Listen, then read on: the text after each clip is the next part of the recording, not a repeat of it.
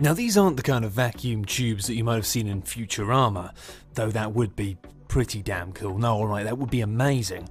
But this system's still quite useful. It will transport passengers in trains located within the tubes.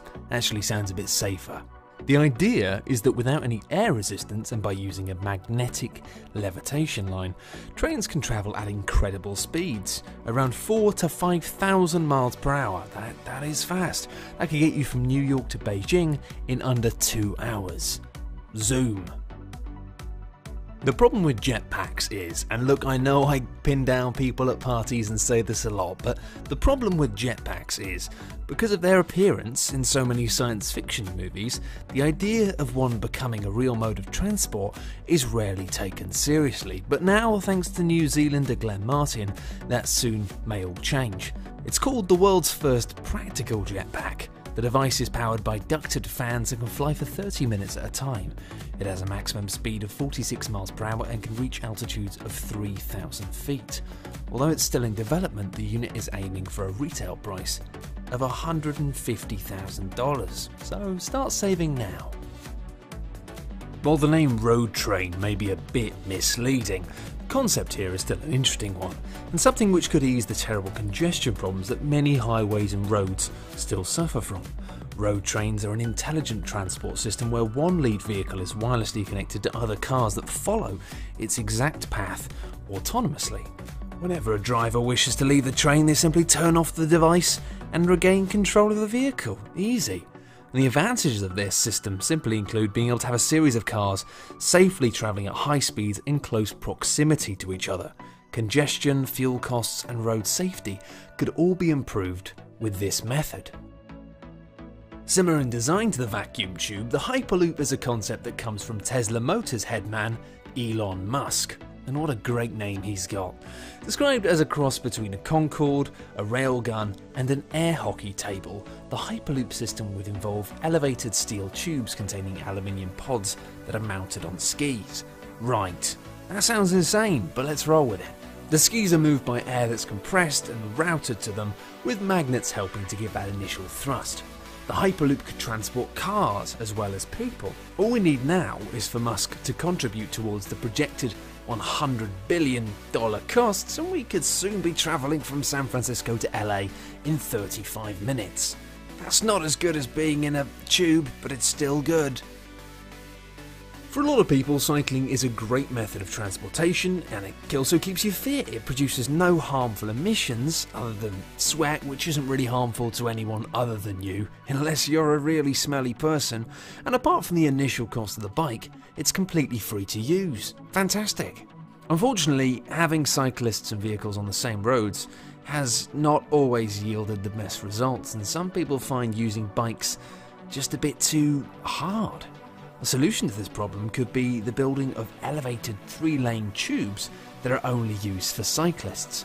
The tubes would be separated by direction, allowing for air circulation that would create a tailwind, improving a biker's efficiency by as much as 90%. Basically, you'd like be on a constant kind of warp pad from Mario Kart or something, but in a tube, in the air, on a bicycle. Why doesn't this exist? With the Earth's ever-increasing population, space on our streets is becoming increasingly sparse. One way to get around this is with Cololineo. Basically, it's a ski lift that travels over our roads and involves passengers sitting in battery-powered seats attached to high steel wires and being transported to their destinations. The seats would go lower into the ground in pedestrian zones and rise higher in areas of heavy traffic.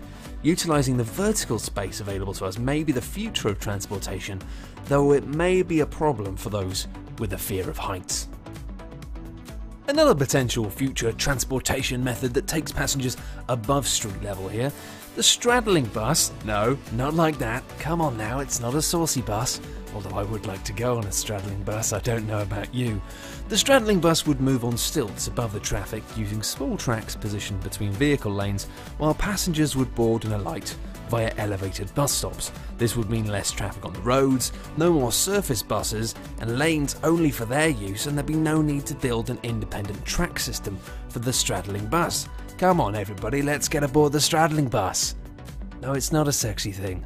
Maybe it is a bit. Come on, all aboard.